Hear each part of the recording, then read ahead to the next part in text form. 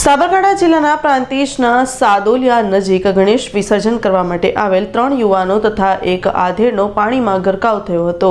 પ્રાંતિજના સાદોલિયા પાસે આવેલ સાબરમતી નદીમાં રવિવારના રોજ સાંજના સમયે ગણેશ વિસર્જનને લઈને ગણેશની મૂર્તિને લઈને હિંમતનગરના ગધોડા ગામેથી મૂર્તિ વિસર્જન માટે આવ્યા હતા।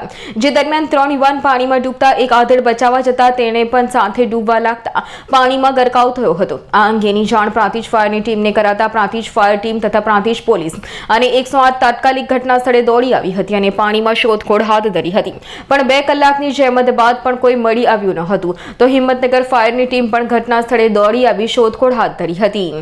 ગાંડાભાઈ રાવળ જત્રાલ ઉંમર વર્ષ 55, સંજય બાબુભાઈ પટેલ ગોધરા ઉંમર વર્ષ 17, સૂરજ પ્રકાશભાઈ પટેલ ગડોડા ઉંમર વર્ષ 15, અજય ઈશ્વરભાઈ રાવળ ચરાડા ઉંમર વર્ષ 22 હાલ બધારાએ હિંમતનગર તાલુકાના ગધોડામાં ખેતીકામ કરતા હતા। સૂરજ અભ્યાસ કરતો હતો તેવું પ્રાથમિક તપાસમાં જાણવા મળ્યું છે।